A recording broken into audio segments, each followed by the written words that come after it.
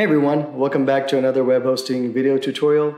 In this video, I will show you how to point root domains to your Lightsail CDN service.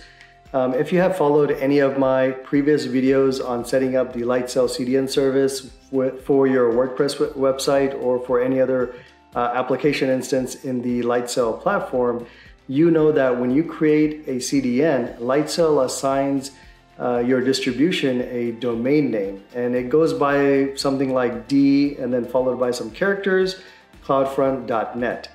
Now, if you want to point your custom domain, your own domain, to this cloudfront.net based domain, you are asked to create CNAME records at your DNS hosting provider. And those CNAME records are set up so that your domain can point to the CloudFront CDN domain. It is not possible, or many DNS providers don't allow you to create CNAME records at the root domain level. And just to be clear, the root domain basically means your domain name without anything in front of it, no www or anything. So example.com or mukesh.me, those are root domains. And many DNS providers don't provide you the capability to create a CNAME record at the root domain level. However, AWS Route 53 service does allow you to do that. And in this video, I will show you how to set up the AWS Route 53 DNS service to create root domains pointing to your CloudFront CDN service by using their Alias feature. So without further ado, let's get started.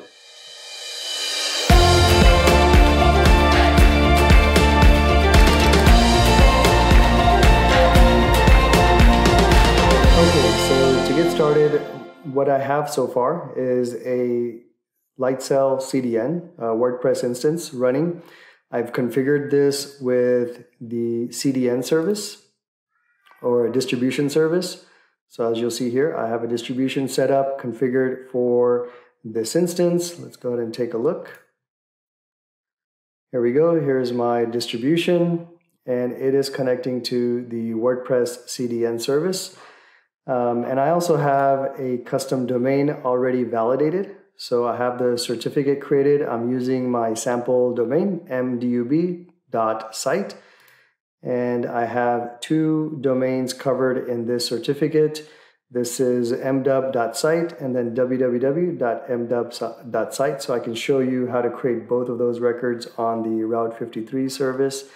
If you want to learn how to create a distribution and connect it to your Lightsail CDN service, I will put a link up in the card above to my previous tutorials, or you can just check out my channel, and there are, along with those video tutorials, I have 50 plus other video tutorials on how to use the AWS Lightsail platform optimally. All right, so what we need to do to connect a custom domain to a distribution is first come here and enable the custom domains. And this is only available after you have a certificate created and validated. So I will go ahead and hit the toggle to enable the custom domains. And that typically will take a couple of minutes for that to get provisioned on the AWS Lightsail CDN or CloudFront service.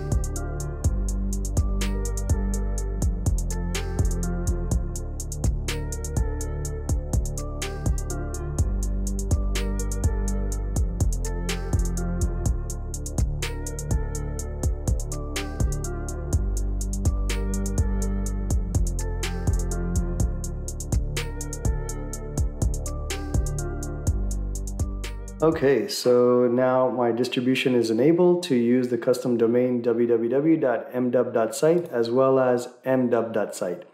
So the next thing we need to do is point the domains, those two records, to my CDN's default domain, which is this D followed by a bunch of characters, as I mentioned, .cloudfront.net. So we have to set up that connection. So to do that, let's go ahead and point our browser to the AWS console, or you could just click on the AWS icon on top in your Lightsail dashboard. So when we come to the AWS Management Console, you will find the Route 53 service. You can search up here, just type in Route 53, and then click on the Route 53 service here, and that brings you to the Route 53 dashboard. And then what you'll want to do is transferring your domain's DNS services over to Route 53. What you will first do is create a hosted zone. And when you create that, it will give you the name servers that you'll update at your DNS registrar's name server location. So once you've done that, then the domain will be available here for you to configure and add additional DNS zone records. So I've already done that. And you can see if I click on mdub.site, these are my name servers that I have already updated at my domain registrar where I have registered mdub.site. If you don't have a domain yet and you're watching this tutorial, you can use Route 53 to register a brand new domain through AWS. So that is also an option if you don't have a custom domain just yet. If you do have a custom domain, then just add a hosted zone and update your name servers. That way your DNS management is now being provided by Route 53. Now, once you've done all of that, you'll see this kind of a screen where you have your domain and then your records that have been created to support your domain. I have 3 records. Top 2 were already created by AWS when I transferred my domain here. And then these last 2 are CNAME records that I set up based on the certificate information. So when you create a certificate for your distribution, they will ask you to create 2 CNAME records to validate that you indeed own your domain. So that's what these 2 records are for. What I'll do is come here and hit create record. And then I want to point the www. I don't need to add the dot, but www.mdub.site. I want to create that. The record type, you will select CNAME, so that's what I will do. And then we need to type in the value or the destination that it will point to. So we'll come up here and copy this cloudfront.net based domain and paste that here. And it looks like I copied a little bit more information. So take all of that out. And just be sure, do not put HTTP in front of that or anything else. It should just be your domain name complete, starting with a D. And leave all of these other settings the same and basically hit create records. So that one was created successfully. I'm now going to go ahead and create the second record. And then this time, do not put anything up here and select CNAME, or actually, leave it to A. We're creating an A record type. And then what you want to do here is come in and toggle this alias switch on. And then it says choose an endpoint. And what you'll do is you'll say alias to CloudFront distribution. So just to be sure, you're creating your record, you're putting an @ in the record name, you're leaving the record type as A, and then you're selecting alias to CloudFront distribution after you have toggled on the alias feature. And then here, where it says choose distribution, you'll just type in or paste in the CloudFront domain that you have been assigned when you set up the distribution, this one. And then basically hit create record. And that record was successfully created as well. So now we have both of the records set up. We have the mdub.site, and it's an A record, so that's the root, and that's pointing to the CloudFront distribution. And then I also have www.mdub.site, and that's also pointing to the CloudFront distribution. And actually, now that I come think about it, let me try to edit this. I don't think I need an @ sign in front of that. Let me see if we just leave it as blank, will it work? Looks like it did. So yeah, so just a correction, do not put an @ sign in front of that in the record name, just leave it blank. Now what we want to do is let's test this out. So I will open up a new tab and go to dnschecker.org. And we will type in let's do the first one, www.mdub.site. And we know that that was a CNAME record. So let's just hit search. And looks like that has already resolved across all of the DNS servers. So the propagation has been successful. Sometimes it only takes a few seconds. Sometimes it takes maybe an hour or so. So now let's test the other domain, the root domain. So without anything in front of my domain, and we know that that's an A record. Let's see where that points to. So as you'll see, that is pointing to an IP address and about 4 IP addresses, and those will be different. And as I mentioned, CloudFront CDN or Lightsail CDN does not have a single static IP addresses. They have a revolving set of dynamic IP addresses. So these IPs will always be different based on the different parts of the world. Basically, these are IP addresses for the edge locations that are nearest to the location that's shown right here. So that's why these will always be different. So that's good. Now if I open up a new browser window and type in www.mdub.site, that should point to my sample Lightsail instance, which is a WordPress, and I just installed a sample test blog just to show you that that's working.